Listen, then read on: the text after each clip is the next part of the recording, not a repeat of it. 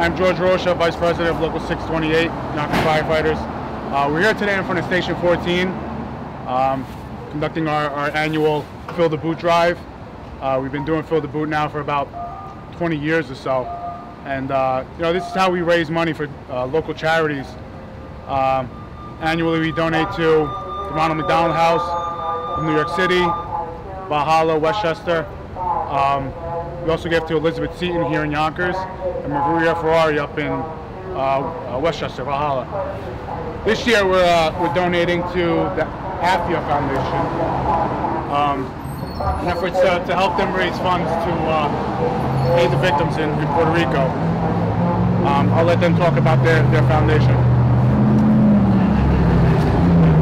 The Afya Foundation, I'm Danielle Butin, the founder, and this is Sarah Schuyler, also a Yonkers resident, who's our Director of Operations. And what we have done since the hurricane in Puerto Rico and the U.S. Virgin Islands has been to pack over 25 private planes of supplies and get them to folks in need in Puerto Rico. And most significantly, the Yonkers firefighters have been unbelievably helpful and supportive in purchasing supplies and items that are needed and items that are being requested from folks on the island, and they have been in our warehouse helping us pack, helping us purchase supplies, and we are forever grateful to these amazing folks.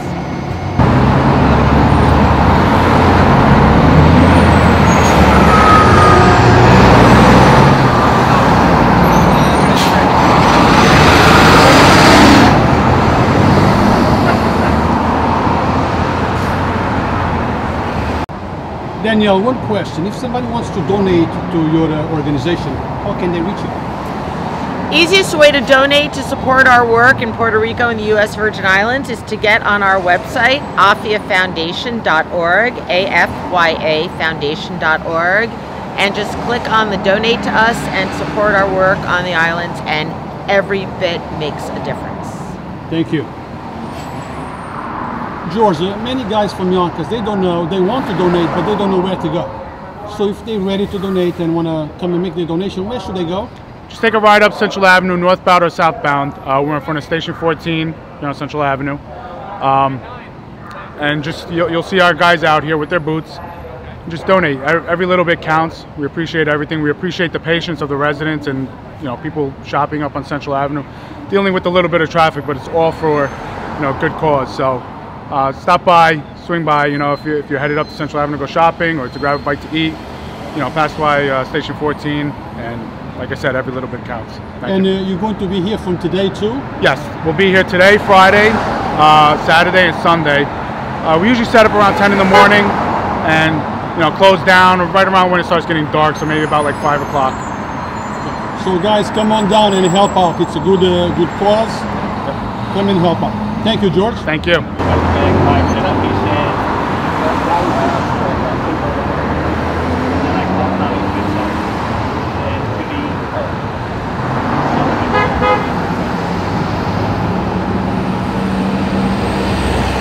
We have here Jose, a retired fireman who was stuck in Puerto Rico when it happened. Jose, tell us a little bit about it. Well, I happened to go down to Puerto Rico on September 10th to deal with my father's illness. He was actually put into ICU, so he was pretty sick. And unbeknownst to me, Hurricane Maria was fast on the approach. And I really just went down to Puerto Rico to be with him several days. But unfortunately, I got caught up in the hurricane, which was one of the most tremendous hurricanes they've ever seen in their history. And I was basically stuck on the island. And it didn't really matter because I was there to take care of my father, but the only thing that we had to worry about was that Jason, my son, was getting married in 2 weeks. And Jason and I had talked about the situation, and what made it a little bit more hard to deal with was the fact that I was Jason's best man at his wedding. And so we had come to an agreement that I wasn't going to make the wedding when suddenly, when Jason was helping Afya load up a plane in Westchester County Airport to send supplies down to Puerto Rico, he had mentioned kiddingly to Sarah that it'd be funny if he could be able to bring my father back in one of these boxes. And he just said it jokingly, and they took them seriously. He said, "What's the situation?" And he said, "Well, my father's, in Puerto Rico. He's trying to get back from my wedding, which is next week, and there's no commercial flights leaving. And being that their private plane was headed back that very same day, they had asked Jason to get a contact with me if I was able to meet them in San Juan Airport, that they would be able to accommodate and bring me back home to be in time for Jason's wedding." And sure enough, that's what happened. So this is not just an event that you gladly are helping out, but it's also personal. Correct.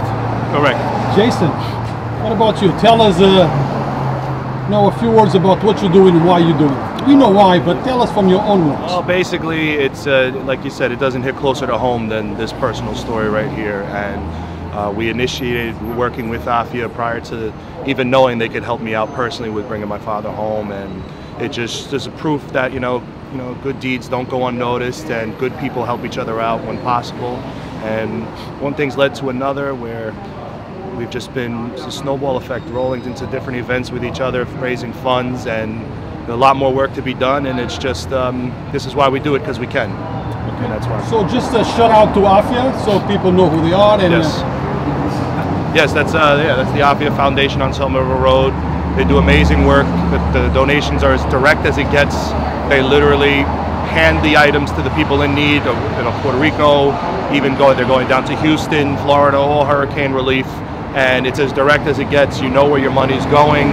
That's what makes people very comfortable, and they're just a phenomenal foundation. Thank you, Jose. Thank you, Jason. Any words, anything that I forgot to ask you that you want to mention, Jose? Oh yeah, I would like to mention the fact that throughout the years, my 30 years on the fire department, I've always been involved with charity work, all different organizations. And this year, through Afya, we actually met a very good humanitarian group of people who not only just help the local people, but they help people worldwide. And we got very lucky to be associated with them, and are looking forward to work with them in the near future on anything that they need from us. We're at their disposal. Well, thank you both. Thank you for your service, Jose, and thank you for your service. Thank you, sir. Thank you very much.